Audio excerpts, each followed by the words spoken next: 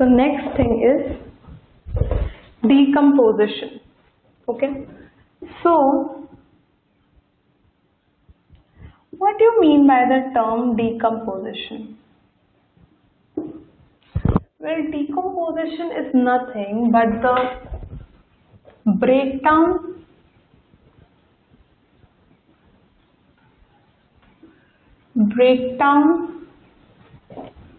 of complex organic matter into simpler inorganic matter by the action of microbes or fungi. Okay. So decomposition is the breakdown of complex organic matter into simpler inorganic matter by the action of microbes or fungi. Here the simple inorganic matter can be carbon dioxide and H2O. Okay. So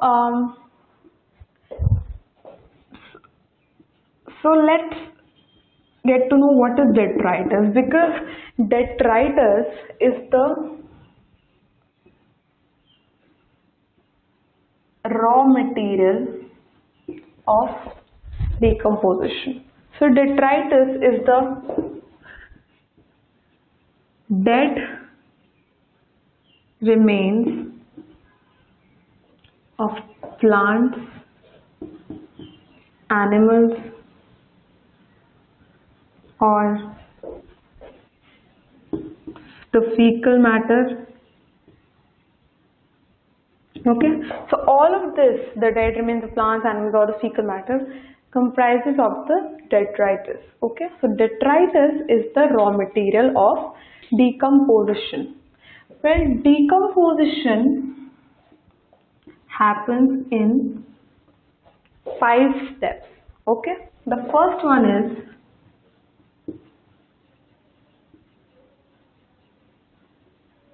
fragmentation. The second one is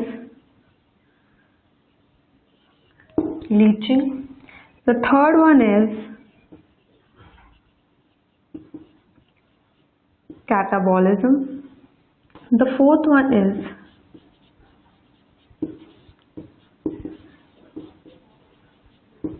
humification, and the last one is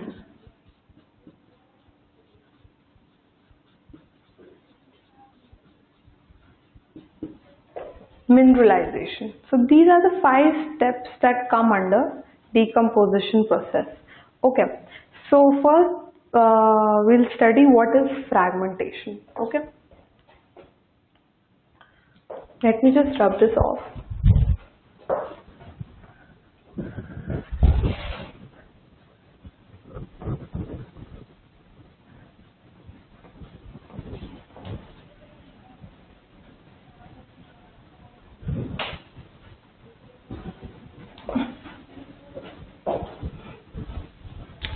So the first one is fragmentation, right?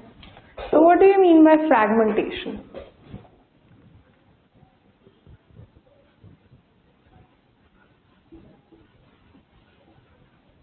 The detritivores, example, the earthworm, okay, breaks down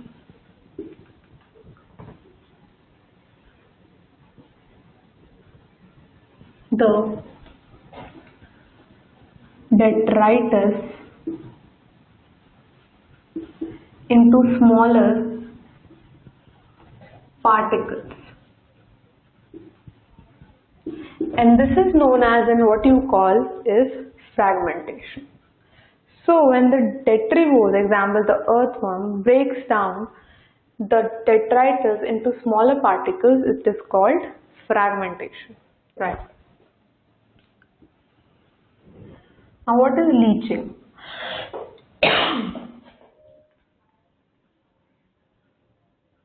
When the water soluble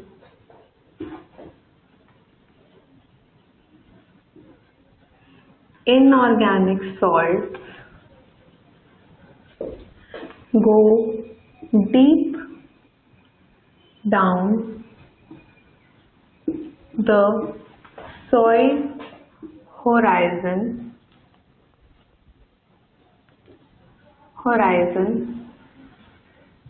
as unavailable salts, it is known as leaching.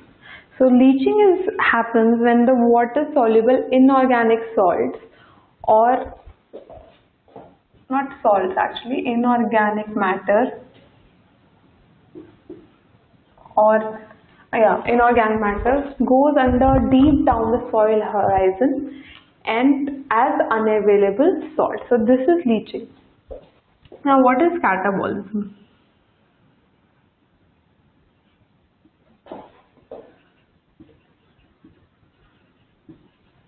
Bacteria and fungi break down detritus into inorganic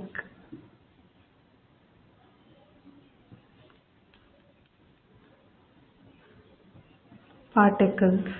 This is known as catabolism. When the bacteria and fungi break down detritus into inorganic particles, it is known as catabolism. Well, it is to be remembered that all these three processes are going on simultaneously on the detritus. Okay, it's not like they are going one after the other, but they are going simultaneously. They're working simultaneously on the detritus. Now what is humification? Well, humification leads to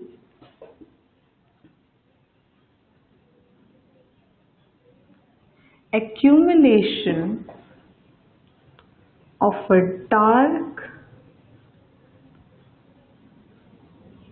amorphous substance which is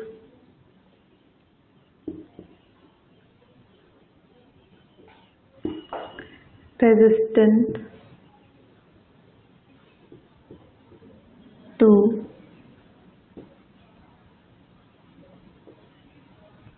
microbial action and undergoes decomposition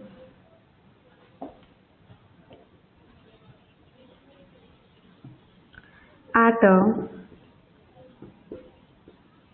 very slow rate. Okay, so humification leads to accumulation of a dark amorphous substance which is called humus. Okay, well, they can ask you what is humus, so you'll write it's a dark amorphous substance. Okay, which okay, so what is humification? It leads to accumulation of a dark amorphous substance called humus, which is highly resistant to microbial action and undergoes decomposition at a very slow rate. So, being colloidal in nature, the humus, okay, being colloidal in nature,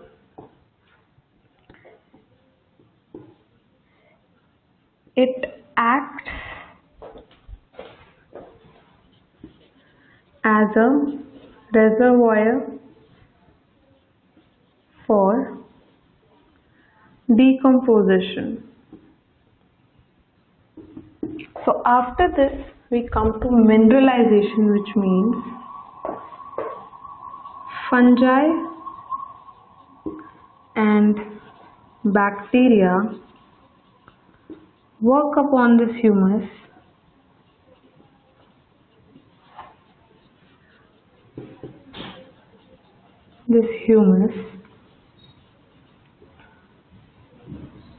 to break it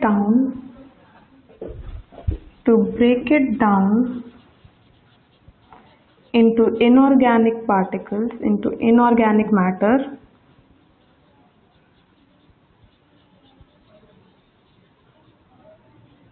using certain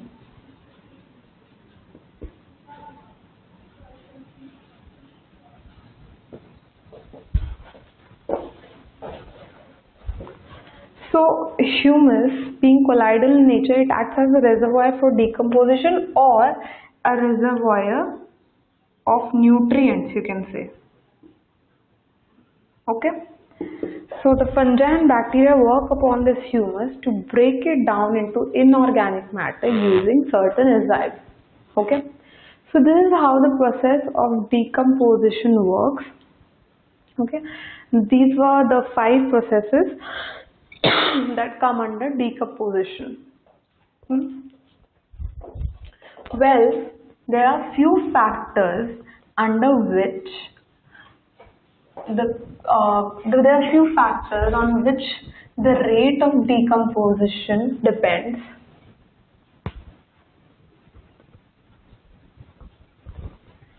Some of these factors are, just let me just drop this off.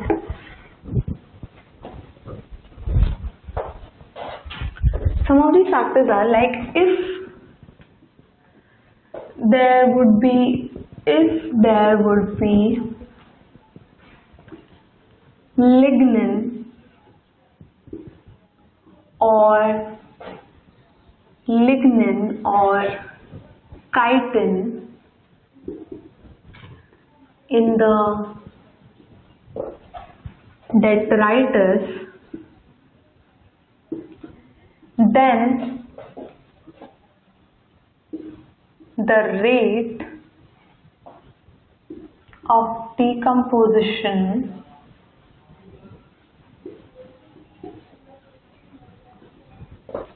will be slow. Okay, it will be slow. Whereas if there is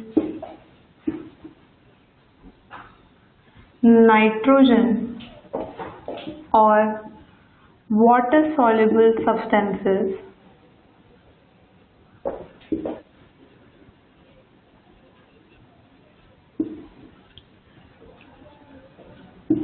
like sugar in the detritus, then the rate of decomposition will be quick. Okay, it will be quick, it will be fast. So if there are lignin or the chitin present in the detritus, then the rate of decomposition will slow down.